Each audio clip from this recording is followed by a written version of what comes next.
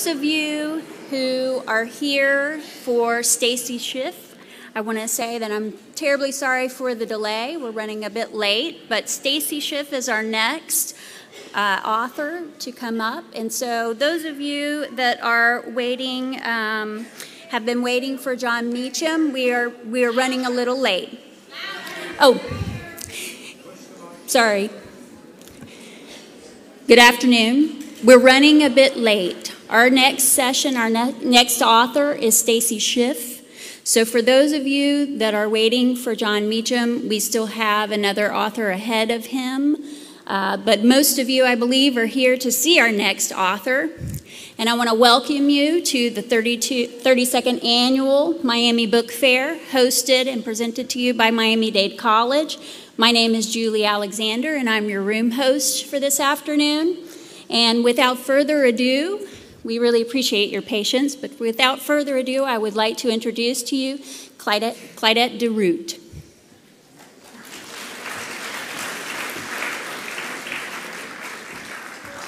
Thank you, and good afternoon. Before I introduce our next speaker, I just want you to know that she will be signing books very quickly outside after her presentation because she has a flight to catch. So go fast and she'll sign fast. So it is a great pleasure to introduce Stacy Schiff. Since her first book was published some years ago, I loved that book, and I think I've devoured every one that she's written since then. She is the author of Vera, winner of the Pulitzer Prize. She's also the author of Cleopatra, A Life, a best-selling book and winner of the Penn Jacqueline Bograd-Weld Award for Biography. She's the author of Saint-Exupéry, a Pulitzer Prize finalist, and a great improvisation, Franklin, France, and the Birth of America, winner of the George Washington Book Prize and the Ambassador Book Award. Stacy Schiff received fellowships from the Guggenheim Foundation and the National Endowment for the Humanities, and an award in literature from the American Academy of Arts and Letters. Her latest book, The Witches, Salem 1692, unpacks the mystery of the Salem witch trials, which began in 1692 when a minister's daughter began to scream and convulse. It ended less than a year later, but not before 19 men and women had been hanged and an elderly man crushed to death. The panic spread quickly, involving the most educated men and prominent politicians in the colony. In curious ways, the trials would shape the future republic. As psychologically thrilling as it is historically seminal, The Witches is Stacy Schiff's account of this fantastical story. Please join me in welcoming Stacy Schiff.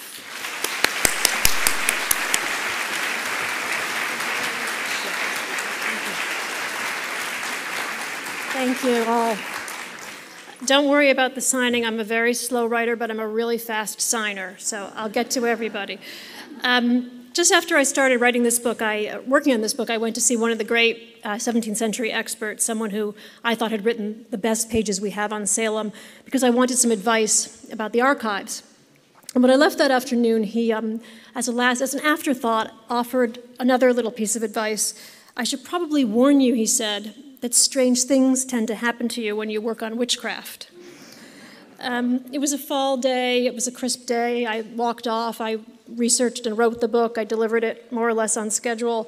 The publisher was pleased with it. They were even more pleased when they discovered that Publishers Weekly, the book industry publication, was going to be doing a feature on me this fall, and with it they would include a full-page, full-bleed photo, which indeed they did, and it looked like this.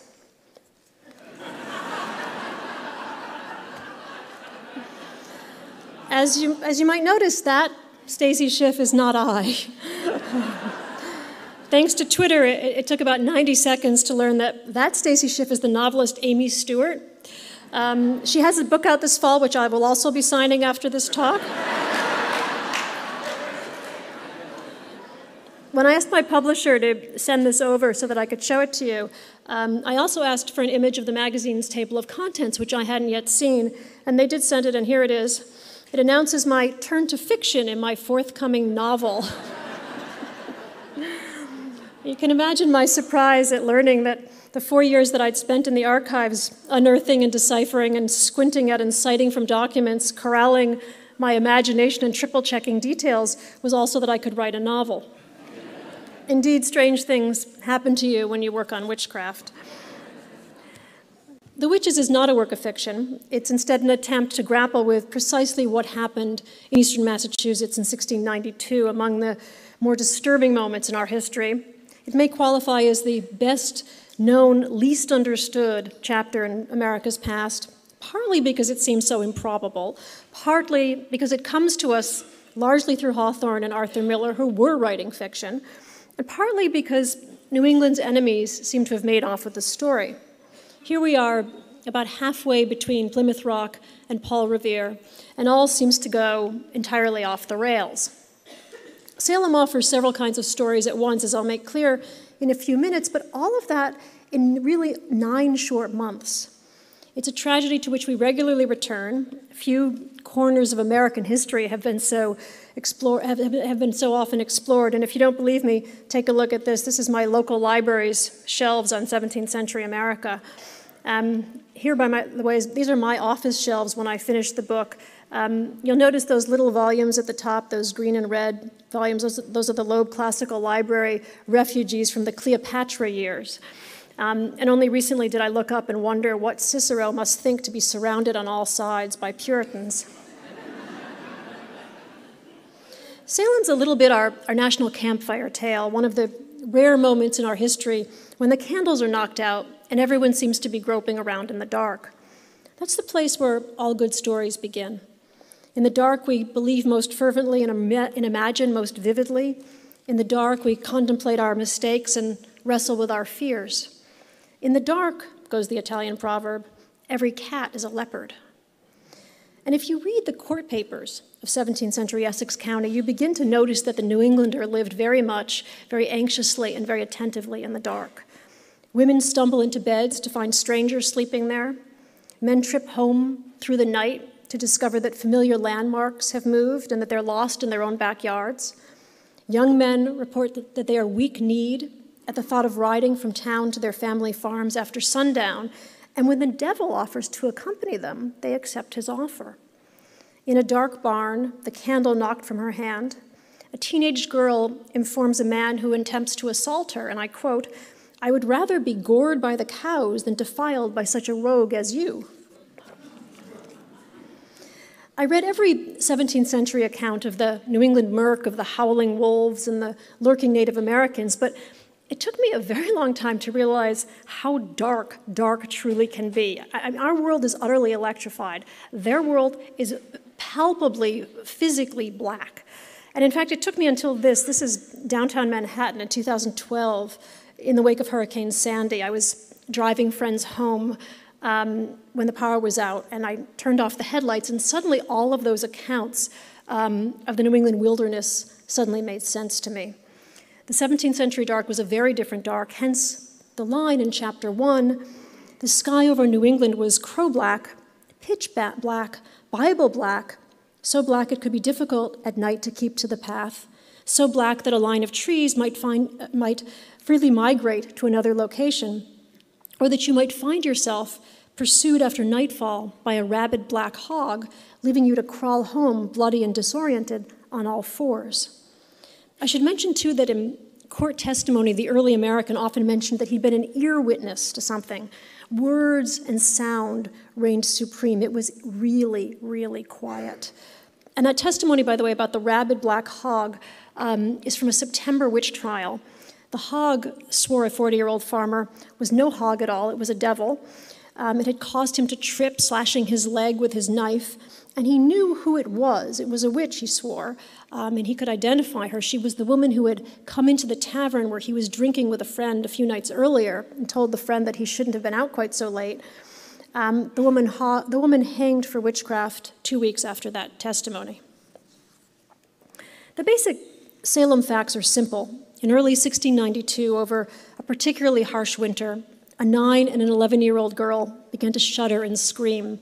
They happened to have been the niece and the daughter of Salem village minister Samuel Parris. This is probably just before the move to Salem, when he would have been in his late 30s. The cousins complained that something bit and choked them. Their bodies twisted. They attempted to fly through the air. They lunged into fireplaces.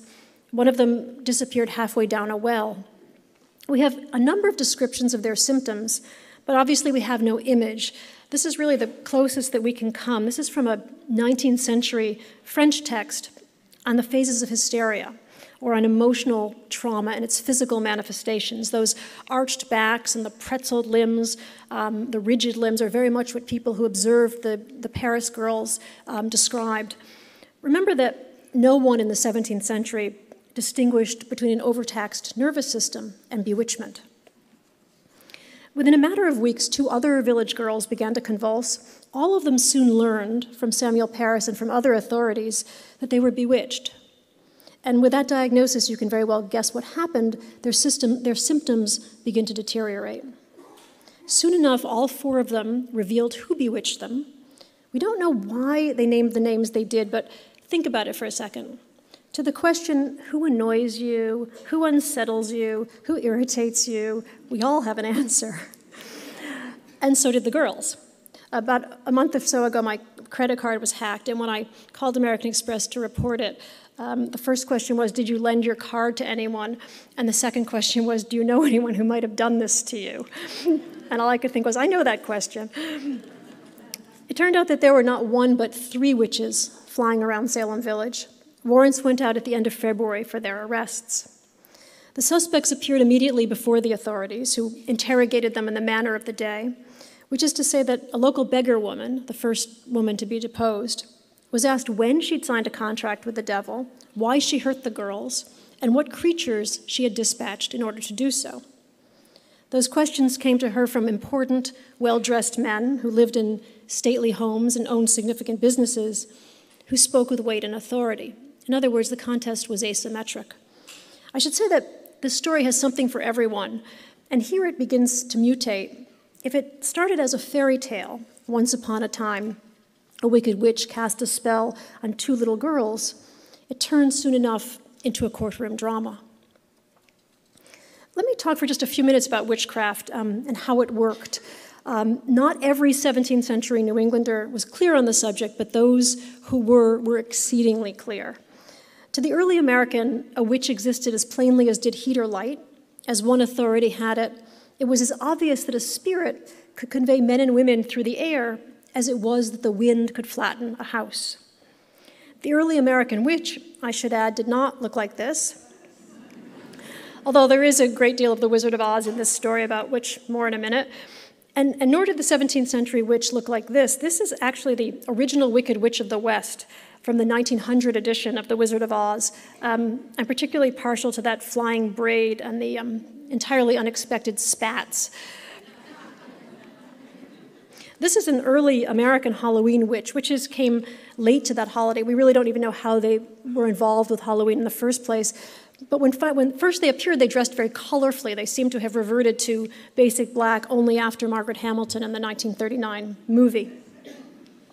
The witch, as a 17th century New Englander knew her, was someone who performed unnatural feats by virtue of her contract with the devil. And from that pact, she drew the power to transform herself into cats, into wolves, into rabbits, and of course, into rabid black hogs. A witch could be a man or a woman, though more often she was female. And she maintained a menagerie of imps or familiars, demonic mascots that did her bidding. They were often turtles or weasels. Cats, dogs, and toads were prevalent. As you can see here, this 17th century woman is purportedly feeding her blood to her diabolical toads. This is a woman with her great black cat and her demon familiar. She actually illustrates a 1621 English witchcraft case, and this woman was acquitted of all charges. These are more diabolical familiars. You'll see that they range from really your basic standard issue barnyard animal to fantastical gargoyle-like creatures. Black cats were particular favorites. They turn up regularly throughout the Salem testimony. Black dogs recur in the Salem record too, but historically English witches tended to prefer feline to canine form. This, by the way, is not a witch's familiar. This is our family cat. Looking, I hope, ever so vaguely demonic here. A witch could be a muttering, contentious malcontent, or she or he could be inexplicably strong or unaccountably smart. Both kinds of witches would turn up in Salem, as would wealthy merchants who were witches, sea captains who were witches, ministers, and homeless 5-year-old girls who were witches. Witchcraft tended to run in families along matrilineal lines. There would be a reason why so many of the accused were either related or related to earlier witchcraft suspects, or both. While her power was supernatural, the witch's crime was religious. In New England, her ultimate target was the soul rather than the body. And her connection to those convulsing girls in Salem? Every Englishman had long known what enchantment looked like. According to the legal guide on many Salem desks, and which was about to land on Samuel Parris's desk, this is the volume by Puritan theologian William Perkins, witchcraft manifested as senseless trances, paralyzed limbs, convulsions, jaws clamped shut, frothing, gnashing, and violent shaking. In other words, the symptoms of the girls in the parsonage to a T. Among the abundant proofs of a witch's existence was the biblical injunction against her, "Thou shalt not suffer a witch to live," commands Scripture. I'm sorry to have to share with you the basic English translation of Exodus 22:18. Any woman using unnatural powers or secret arts is to be put to death. That pretty much applies to every woman I know. When Massachusetts established a legal code, the first capital crime was idolatry. The second was witchcraft. In the years since those laws had been codified, New England had indicted about 100 witches, a quarter of them men, but Massachusetts had hanged only 6. Beside the mystery of the Salem village symptoms, there is the arguably greater mystery: why in 1692 the hasty and merciless prosecution? The charges were familiar from earlier cases. Casting spells on livestock was a fairly common one. In Salem, witches cast spells on cattle, on hay, on wagons and muskets. They enchanted fireplaces and they sent dishes sailing. This woodcut is from an early English case. These accused women did not fare well. Why, you might ask, are they riding a pig? Because they had been accused of pig bewitching. New England witches do a great deal of flying, down chimneys and through apple trees, and ultimately to a diabolical Sabbath. But traditionally, the English witch did not fly. Continental witches, however, did, which will provide a significant clue as to what happens in Salem in 1692. Nor had there been any ghosts which will begin to flit around the courtroom in Salem. Most, but not all of them, are women who've come back from the dead to avenge themselves on abusive husbands. Those who confess to witchcraft will mention having flown, I should add, on the devil's shoulders, or on poles or branches or sticks. No New England witch will ever fly on a broom. These are some English flyers. No, those are not English flyers. There are some English flyers. They seem to be recruiting the women on the ground. This woodcut comes later. It's probably 18th century. And as far as broomsticks go, this one is my favorite. Leave it to a French woman to fly gracefully. These are 15th century French broomsticks. The accepted logic on the phenomenon went like this: witches existed in all times and places. How was it possible that imagination, which was so personal and unpredictable, could deliver the same conceit across cultures in all eras? In other words, witchcraft was so preposterous, so improbable, it had to be true. You couldn't make this stuff up. To the impossibility of a shared delusion was added the most compelling reason to believe in witchcraft. Not to subscribe to it was heresy. Sober minds did not make sport of the invisible world, especially in light of the evidence, noted Cotton Mather, the young, influential Boston minister at the center of the crisis. Without mystery, there is no faith. To deny witchcraft was to deny religion, a small step from a more provocative assertion. To deny witchcraft was to advocate it. The first arrests surprised no one. The 3 suspects counted among the likeliest people to be voted off the island. But let me just talk for a few seconds about the next one, about the 4th accused witch, for a few reasons. I think part of what fascinates us about 1692 is the seeming randomness of the accusations. What if the next knock were to land on your door? And in the case of Martha Corey, a very pious, stiff-spined farm woman in her 60s, we know precisely what happened when that knock came about mid-afternoon on March 12th. Her name, first uttered by a 12-year-old village girl, surprised everyone. Because it did, Corey's church deacon and another villager paid a call on her as a kind of courtesy. First, they stopped off to see the accusing girl. Could she possibly be mistaken? Could she describe the clothes that her tormentor wore? The girl could not, because she explained the witch had also that morning blinded her temporarily. The men rode off. They found Martha Corey at home. She welcomed them with a smile. She also anticipated their question. "I know what you are come for. You are come to talk with me about being a witch," she said. She was not a witch. She couldn't stop her neighbors from gossiping. How do we know all of this, by the way? Because the two men later wrote out a detailed deposition. I'm showing this to you so you'll feel sorry for me. This is vintage 17th century handwriting. When her callers revealed that a bewitched girl had named her, Martha Corey was prepared. "But does she tell you what clothes I have on?" she asked. The two men were flabbergasted by the question. She seemed to have some kind of supernatural knowledge, and so they asked her to repeat it. She assured them she had no cause for concern. Everyone knew how devout she was. She was a little bit doctrinaire and given to lecturing. She was not surprised if the devil had recruited the first three women accused. In her estimation, they were idle, slothful people. A remarkable thing I should say about Salem is that even those who believe themselves to be innocent think the other accused witches to be guilty. That afternoon, Martha Corey promised to open the eyes of the magistrates and ministers so they might locate the real witches, another comment that would backfire. Within the week, not only her 12-year-old accuser, but the girl's mother was also afflicted. A spectral Corey nearly tore the older woman to shreds, offering her a diabolical pact to sign. The warrant for Corey's arrest went out immediately. This is it. She stood accused of having committed sundry acts of witchcraft on a grown woman and on 4 youngsters, one of them Samuel Parris's 12-year-old niece. That note in black at the bottom is the Salem constable's confirmation that he's arrested Corey and that she's in custody. But this document is dated March 19th, which was a Saturday. Because of the Sabbath the next day, she couldn't be immediately apprehended. And that left her time to attend meeting alongside her accusers. So before the pulpit that Sunday, you have 5 spellbound girls and women and a witch suspect. They all stood in close proximity in a 24 by 38-foot building. Here's a reconstruction of the village meeting house. You can get an idea from how small those windows are, how dark it was inside. Often suspects had to be taken outside to be properly identified. The minister began the service.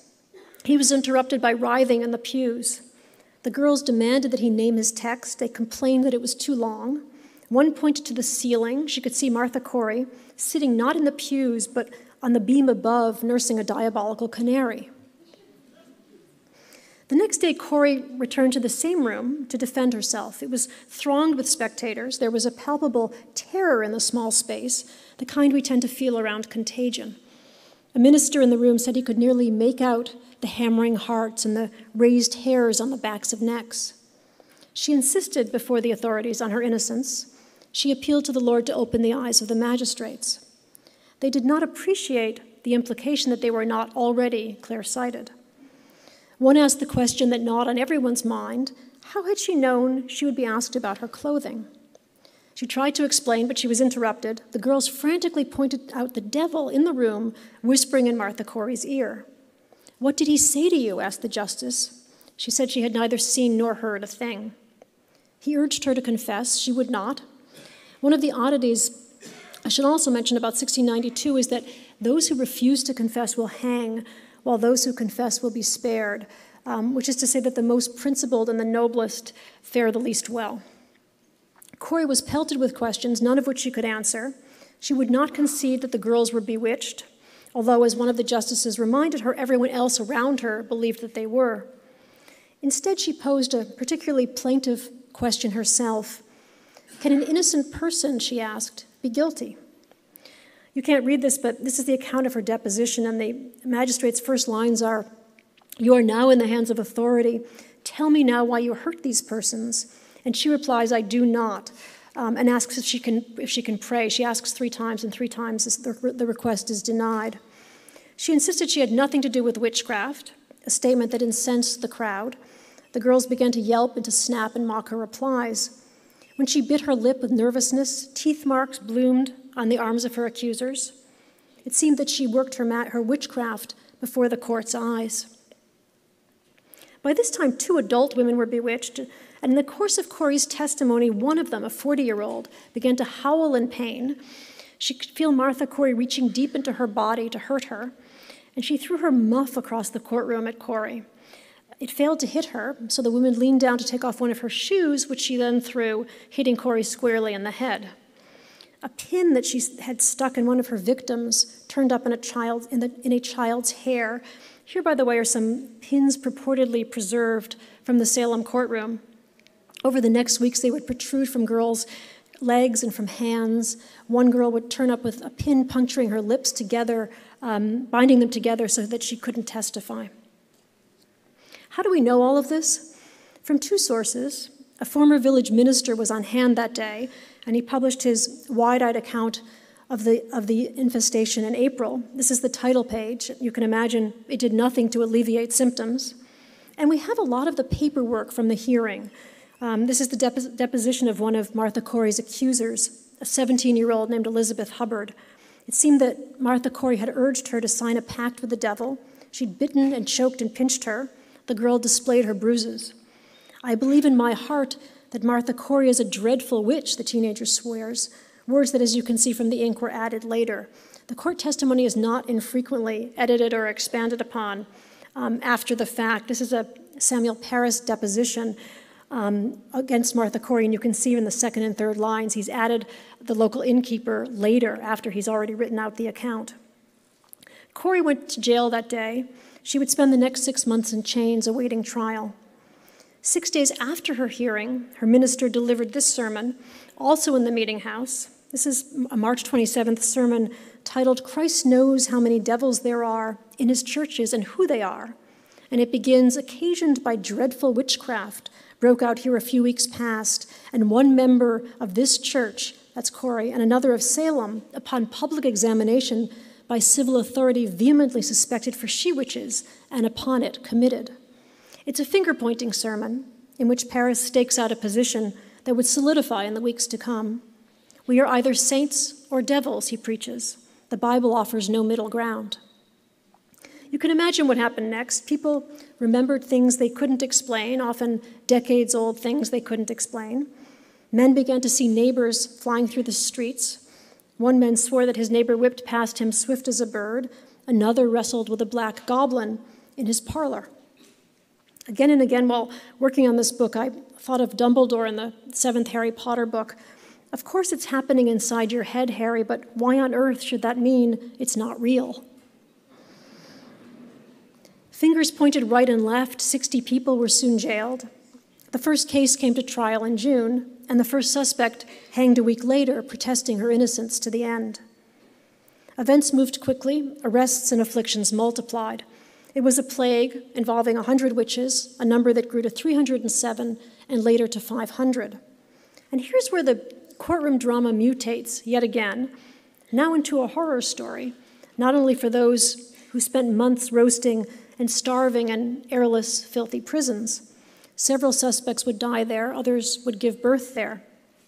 But what begins to emerge from the testimony are details of a diabolical plot. It seems that the witches have a ringleader. He's a minister who's arrested in May, and they're intent on a rather grandiose conspiracy. Beginning with Salem Village, the witches intend to destroy every church in Massachusetts Bay, and while they're at it, they intend to subvert the government too. Hints of this turn up throughout the early summer, but not until the epidemic has spread to Andover, the town with the greatest number of witches, did the full story emerge. By late July, the authorities had pieced together the tale of this diabolical Sabbath, to which witches flew from all over, by various forms of conveyance, often 3 or 4 to a pole, to land in Salem Village. Again, you can reconstruct this from 50-odd testimonies, but we have no image. Here instead is a 17th century engraving of a German witch's Sabbath. It's a more decadent production, but certain themes are familiar to what the Salem confessors will mention. Men and women fly to a clearing, winged lions and goblins join them. A woman tumbles from her mount just as an Andover woman would crash on her pole as she flew to Salem. You remember that I said that there had been no flying in Massachusetts before 1692? Well, suddenly, everyone is aloft. Here's an illustration of 22 years earlier from a Swedish witchcraft epidemic. And from the book, you'll see why Sweden is essential to what will happen in Salem. Notice that this woman flies with her children. In Massachusetts, girls of 8 or 9 accused mothers of coercing them to sign pacts with the devil. And indeed, by late summer, denunciations fly in every direction. Daughters accuse mothers, brothers accuse sisters, parishioners accuse ministers. In Andover, nearly 1 in 10 people was accused. Servants accused mistresses, although mistresses did not accuse servants. Wives did not incriminate husbands. And generally, I should add, women tend to come off somewhat better in this story. As a group, it was young men who provided the most outlandish testimony. But no one ever suffered afflictions without being able to name a witch. Martha Corey went to her death on September 22nd in what would be the last hanging. Before she hanged, she was visited in prison by Reverend Parris, who excommunicated her. This is his account of that conversation. He's irritated that the condemned prisoner, you'll remember that she was a very devout woman, refuses to pray with him. In the 17th century, a prisoner paid for his own hay and blankets and provisions. This is an accounting from the Salem jail keep, and the third entry here is for Martha Corey and her husband. By September, the colony had executed 14 women, 5 men, and 2 dogs for witchcraft. Somewhere between 140 and 180 people had been accused. And then, as abruptly as it had begun, the panic was over. The questions that Salem elicits are those of our nightmares. Can an innocent person be guilty, Martha Corey had asked. Might I be a witch and not know it, inquired another suspect. Could anyone, wondered a group of men, late in the summer, think himself safe? A brash widow in her 50s came before the justices in April. She was not a witch. She couldn't even say what a witch was. She had the bad luck to be appearing before a fine logician. How can you know that you're not a witch and yet not know what a witch is? Countered the justice. You see that this story is one part Faust, one part the Brothers Grimm, and one part Kafka. So obviously what we have on our hands is not entirely a fairy tale or a courtroom drama or a horror story, but a thriller. Presumably there were no flights through the air or killer cats. Presumably no witch stuck pins in the girls.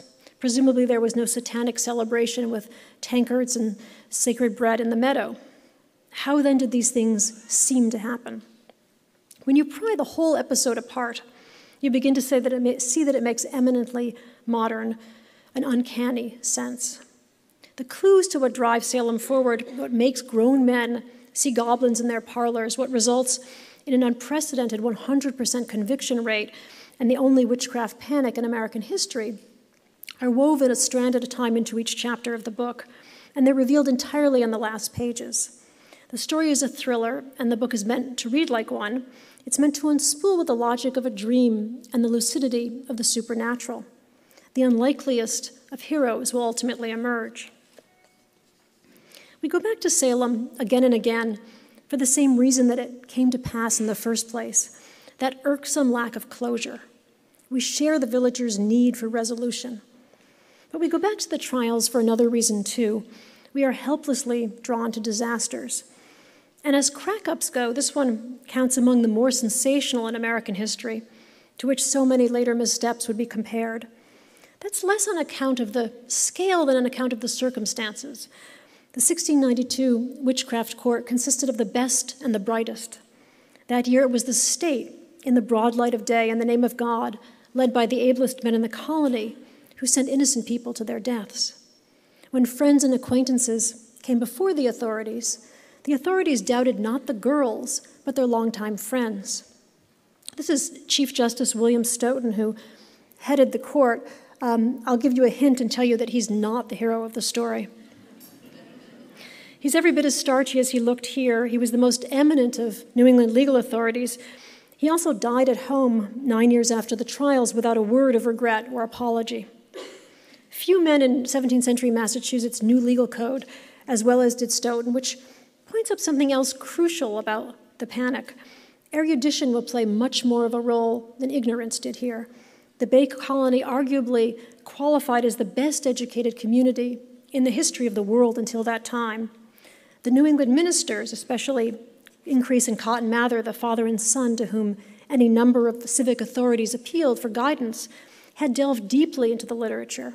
They had devoured libraries on the subject of witchcraft. If anything, they may have read too much. They knew of English prosecutions. They knew of continental variations. They knew what the skeptics had argued. They knew what a Swedish witches' Sabbath looked like. Let me make clear that while this was a truly deranged moment in our history, it was also a profoundly significant one. When the spell breaks, the recriminations sweep away a rich layer of faith.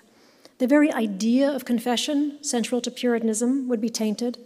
Massachusetts leaders would never again apply to the church for advice.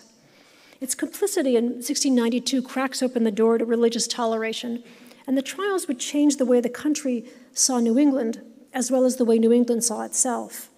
No one did more to keep them alive than the South, which later would shame New England with its witch prosecuting whenever New England wanted to talk about slave owning. Today, of course, the trials endure as a sort of moral guardrail. This is where Salem mutates yet again to become a cautionary tale. They stop us whenever we overreact or overcorrect, when fear overpowers reason. They make the experts seem less expert. They remind us of the risk of thinking ourselves exceptional. Where will the devil show most malice but where he's hated, and hated most, Cotton Mather had asked. Satan's appearance in Massachusetts seemed nearly to be a badge of honor, further proof that New Englanders qualified as the chosen people. I just want to add that Salem feels to me deeply and eerily familiar in an age of crowdsourced stories and public shaming. And oral culture bears a remarkable resemblance to an internet one. Both feed on rumor, neither has much use for truth. The internet turns out to be a brilliant tool for sowing mass hysteria. There is no better way to broadcast a zombie apocalypse. That virality was something I didn't see at the outset, nor did I see how much politics informs this story or how much class has to do with it. At its heart, Salem too resembles a fairy tale. It has sexual undercurrents and raw terror. It features flying monkeys and village tailors, enchanted apples and evil stepmothers. It's about what happens when for 23 years you've been dying to tell a neighbor what you think of her, but find that as a good Christian woman you just can't. In 1692, you suddenly could. It's about what we see when we close our eyes and about how those images evolve. Sometimes they mutate from this into that. It touches on what's unreal but by no means untrue. And like a fairy tale, it's a story of women, or in which women play the starring roles, but one written by men. Strange things indeed happen when you start to write about witchcraft, but strange things happen anyway. And often our efforts to make sense of them lead us astray into what Poe called the wilderness of error. This is my wilderness. This is one of the 5 file drawers of Salem material. I suppose what I hope you take from the book is a reminder of how the importance of humility and of how easily the moral can skid into the sanctimonious. It's essential we keep our heads, even if that we question our ideas, even if that leaves us bewildered. It's an uncomfortable state, but as a later sometime Bostonian noted, bewilderment is crucial and we'd be lost without it. It seems probable, wrote Henry James, almost exactly 200 years after the trials, that if we were never bewildered, there would never be a story to tell about us. Thank you.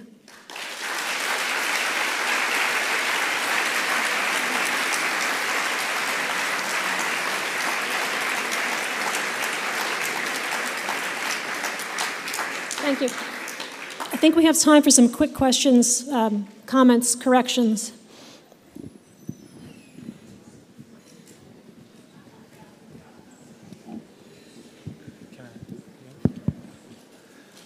Thank you so much. I heard you in a Barnes & Noble interview mention that 1692 was just removed from all of the public records, from diaries, from all different sources. So were these just torn out? Was it visible that they were like ripped from the pages, or how what did this look like visibly? It's a great question. The church record book, 1692, goes missing in this way that leads one to become conspiracy-minded oneself. Not that that would happen to any old historian or anything. The church record book is rewritten. It's not the first time that the Salem Village Church record book would be rewritten to cover up an embarrassing history. A minister's published sermons with Samuel Willard in Boston simply skips from over the summer of 1692 as if he never delivered a sermon that summer. Diaries that we have only in typescript, 1692 just has gone missing. Samuel Parris did not record the deaths of people who hanged. He only recorded people who died of natural causes or in Indian incidents that summer. So it's and the trial papers, I should add, have disappeared, although that happened later. And again, we don't know the circumstances of it. So, there is this strange conspiracy of silences. There is clearly a blanket of shame that falls on the entire episode. And that's clear from some of the recriminations and the infighting afterwards.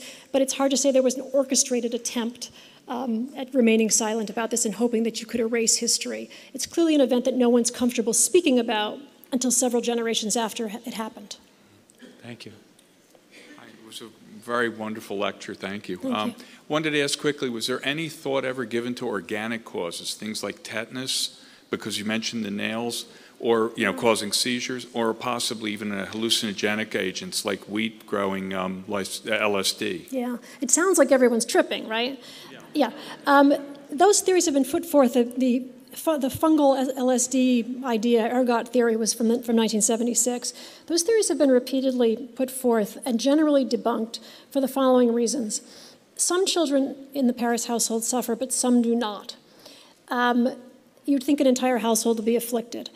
More to the point, the girls are hallucinating, or at least claiming that they see diabolical canaries at some moments, and at other moments, they're in perfect possession of good health, and nor does their health deteriorate. So, strangely, they seem robust from the beginning of these afflictions to the end. And at one point, it will be explained that they do so because the compact with the diabolical magic, the diabolical work, affects them like a steroid, so they don't get worn down by these tortures. But nothing has ever entirely explained why they would be not only sometimes afflicted, but also when they are in the grips of this, whatever it is, this force, why they happen to be seeing exactly what they've heard from the pulpit they should be seeing. So you'd think that if you were actually under the influence of some sort of hallucinogenic agent, you'd be talking about turtles or something that wasn't part of your script, your diet, your normal ministerial diet. So nothing really explains it. The lovely thing about those theories is that they absolve everyone of any ill doing. Thanks. How do you feel about the degree of sincerity and earnest belief that these were really witches by the part of the people who were essentially prosecuting them? Were there politics involved, or what? There's clearly, and I go into this at great length in the book, there is clearly a tapestry of agendas at work here, and among the justices perhaps most of all. Again, as I say, the larger mystery is why are they so intent on prosecution here? Stoughton, of whom you saw the image, feels himself on a crusade. He feels that there is a moral obligation here to cleanse society of these elements, and he does seem to believe that evil is at work. However, there is also every reason at this moment. Massachusetts has been in a state of total political dislocation, and a new government has just been installed in May of 1692. The new governor had been put in place not knowing that there had been a witch. He'd just come from England, not having heard yet that there was a witchcraft epidemic with which he had to contend. And cleaning this up speedily is very important, as is proving that this new government has a legitimacy and can enforce order, because the previous couple of years have been anarchic. So there's an enormous incentive here, not only to prop up this fledgling administration, but for the civic and the religious authorities to remain hand in glove and for no one to dissent one from the other. And that may indeed account for much of what happens that summer. Did it stop abruptly or gradually, and does the record show why? That's such a great question. And again, a number of factors. It would be so nice to have a simple answer. A number of factors come into play. Earlier in the year, if you had expressed any doubt about the proceedings, if you had expressed doubt about skepticism about witchcraft, you generally were rewarded with a witchcraft accusation. By the end of the summer, tentatively and anonymously, various people have begun to express their concerns. And it tells you something about the climate of the time that even an influential Massachusetts minister had to make those comments anonymously and by a piece of samizdat literature. Those concerns, the advice of the New York ministers, a very, very poignant jail petition, the crushing of a man under stones, which was a particularly gruesome ordeal, would all combine, as did the sheer number of accused people, which was, there weren't prisons in Massachusetts large enough to accommodate this. So there are a number of factors that finally come together. The terror seems to burn itself out, as I fear we are now doing. So thank you all for coming. Thank you.